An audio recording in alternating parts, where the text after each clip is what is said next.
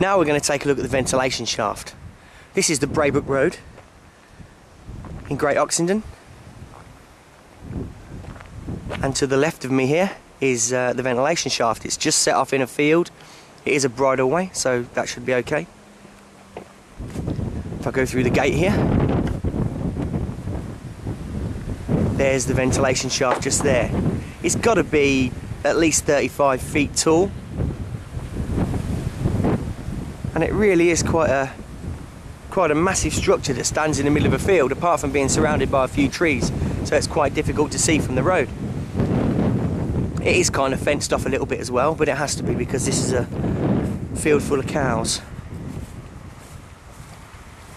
Standing here next to the ventilation shaft means that I'm literally I'm standing right on top of the tunnel right now. It really is quite wide as well. It's got to be at least 15 foot from one side of this to the other side, I would imagine.